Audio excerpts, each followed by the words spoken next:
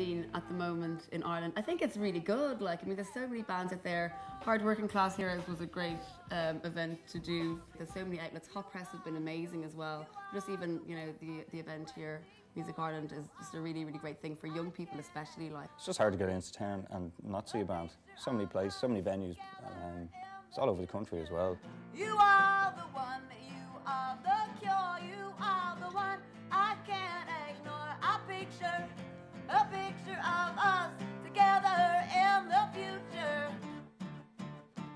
Wow, wow. I think it's a very healthy music scene at the moment in Ireland. There's a lot of young bands coming through and a bit of competitiveness, which is always good. It's very important for us to be able to sell our music online because the music industry is evolving at a very rapid rate, and the shelf life of bands and shops is a lot shorter than it used to be.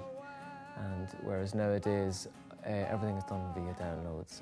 Even as a boy of 16, I had this recurrent kind of dream where every night I feel the same thing.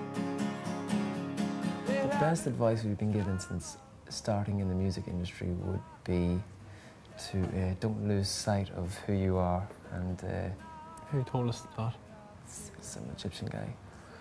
And always bring clean socks on the road.